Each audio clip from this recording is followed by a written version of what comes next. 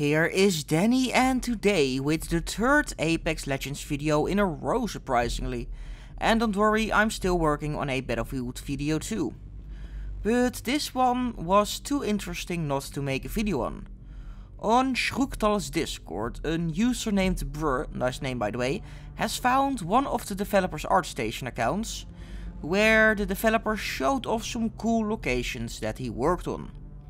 And one of those locations in those pictures was one of Crypto's town takeover locations.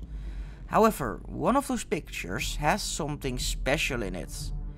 And when you go to the second overhead picture, you can clearly see there is a compound bow with some special jello ammo next to it, which might be these bolts that Schroektal has took up some time ago.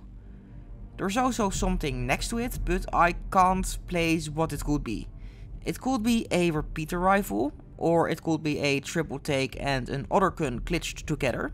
So yeah, it is possible that we're gonna get a compound bow in Apex Legends, which could be pretty fun, honestly.